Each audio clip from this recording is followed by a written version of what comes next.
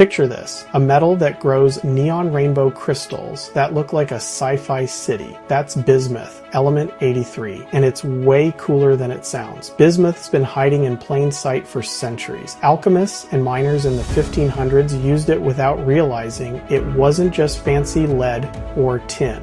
In 1753, a French chemist named Claude Geoffroy finally said, "Yo, this is its own element." Boom, bismuth got its name on the periodic table. So what makes it special?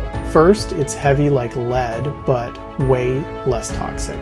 It's one of the most diamagnetic elements, meaning it literally pushes back against magnets. When you melt it and let it cool, it forms hopper crystals, stepped square balconies. A thin oxide layer splits light into those rainbow colors. That's the crystal glow up you see all over the internet. You've probably used bismuth without knowing it. If you've ever had an upset stomach, that pink stuff, bismuth subsalicylate, coats your gut and helps fight nasty bacteria. It's also in some medicines that tag team Helicobacter pylori, the ulcer culprit. Engineers love bismuth for low melting alloys. Fire sprinkler links, safety fuses, they pop at set temperatures thanks to bismuth blends. Lead-free solder, fishing weights, shotgun pellets, because it's heavy but kinder to the environment than lead. It shows up in cosmetics for that silky, pearly shimmer. Fun fact, bismuth has super low thermal conductivity for a metal,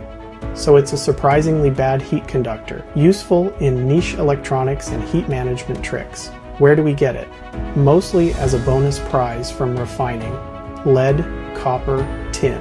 Miners pull those out first, bismuth tags along and gets separated later. Can you grow your own crystals? Yeah, carefully. You melt pure bismuth around 520 degauer. Skim the oxide, let it cool, pull out the geometric cities, do it in a ventilated area. Wear gloves, wear eye protection, don't inhale dust or fumes, and no, don't eat the crystals. Bismuth is this perfect combo of art, science. It's been mistaken for other metals for 500 years, and now it's finally having a moment on your shelf, in your medicine cabinet, and inside life-saving safety devices. If you learned something new, tap like and hit subscribe for more tiny wonders with huge vibes. Drop a comment with what you learned. See you in the next one.